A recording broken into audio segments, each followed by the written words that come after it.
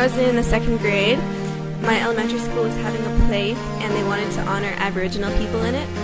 And the people at my school immediately assumed that I could dance Aboriginal powwow dances. And so they decided to put me in a jingle dress and have me perform in front of the school and all our families. And they got really excited about it, and I didn't want to let them down by telling them that I'd never danced powwow. So I put on the jingle dress, and everyone was super excited. And I went on the stage, and I couldn't do it. All I'd seen was men's dances, and so I was wearing a jingle dress, and I did the chicken dance instead because that's all I'd seen. And they told me to dance what I knew, so that's what I did. I have some family up in Vancouver, and they are Asian, and they have white neighbors, and one of their dogs went missing. So they actually came up to my family that lived up there and knocked on the door asking if we ate their dog. My family and I were traveling to Disneyland. I was about 10 years old at the time, and we had to pass through customs. And we were going through customs, and obviously they see where the country in which my parents originated from, and they sent us into that one room where we had to get checked and everything. And I remember my brother and I sitting in the room while my mom and dad were getting questioned, and it was just terrible how they were treating us. They were swearing at us, and I remember I started crying because I thought we were going to miss our flight to Disneyland, and they said, well, that's just how it's going to be. And till this day, there's always problems going through customs, and it's just really sad to see how still to this day there's that type of racism. One time, I was at the store with my dad when he was visiting from where he lives in BC, and we were at a restaurant, just a fast food place, and there's some guy working there, and he's like, so I want some juice here. I have a story about when I first started to work. I worked for the Regina Public School Board as a teacher assistant in a kindergarten classroom, and I worked in a inner city school where it was culturally diverse population. One day, my small 5-year-old female with beautiful pigtails and very blonde hair came back from a dentist appointment, and the class had already begun. All the children were involved in those cool little centers that kindergartens can get to play in. And there was one area where there was just one little girl, and she was playing in the doll center. There was a lot of commotion in the class and a lot of happy play sounds. And I greeted the little girl with the pigtails at the door, and I asked her which center where she wanted to play. And she looked around the room, and she chose a center that had too many children. So I asked her, no, there are too many children there. How about you go play in the doll center with the other little girl?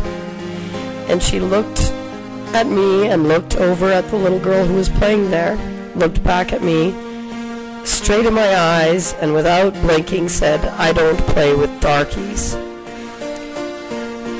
I was taken aback and didn't know how to respond, because I knew that talking to this little girl and admonishing her for making a racist comment wouldn't really work, because I would have to first speak to the parents about it. So I told the little girl that there was nothing wrong with her playing with the dolls with the other girl, that there was no differences. She didn't want to even entertain the thought of playing in the same area. So she went and read a book. Last spring, me and my family were going to Los Angeles, but unfortunately, because of the color of our skin, which is brown, and our religion of Islam, we were told that we were a threat to the United States and that we were not allowed in their country. And we still, up to this day, are not allowed into the U.S. because of this discrimination. So the members of the Campbell GSA are discriminated against a lot because whatever posters we put up are usually torn down in the matter of days. This is actually the longest we've actually had posters that have stayed up. So that's how we as the GSA have been discriminated against. I was the only Muslim woman wearing hijab in the line at that time. So by the time I got to the front of the line, the guy saw me and he asked me, he said, "What are you doing in my country?" And I didn't want to snap back at him because you should never be rude to security guards, especially at border control. So I said, "Oh well, I'm going to this Muslim youth camp and it's going to be great. We're going to go to all these workshops and I'm going to learn a lot." And he's like, "Oh, a Muslim youth camp. Well, just let me see that letter." So I showed him the letter from my parents and he kind of looked at it and he's like, "Okay, well, we're going to need to take your picture. So can you take your scarf off?" He was really rude about it.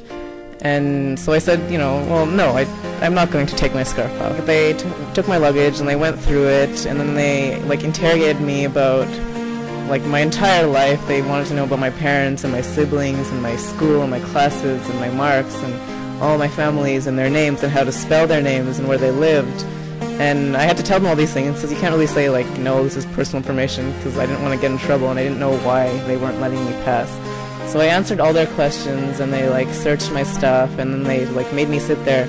And it took a couple of hours, so I missed my connecting flight. And I missed my flight and they wouldn't let me phone the people that were going to pick me up. And since I was a traveling minor, they needed to know where I was, but they wouldn't let me phone them. So I started freaking out and I started crying because I was really upset that they were interrogating me and I didn't know what was going on. I'm not the kind of person that cries a lot, especially in front of other people, so it was really embarrassing. And then after that, they kind of just let me go and they booked me a flight and sent me on my way. And I asked them, what can I do better next time so that you don't pull me aside and interrogate me? And they said, "Nothing, you've done everything right." In grade 9, there was some kids who came up to me and called me a stupid nigger and said that I don't belong in this society and started beating me up, punching me and kicking me, and then pushed me on the ground and kind of just walked away, kind of laughed about it. So definitely hurt.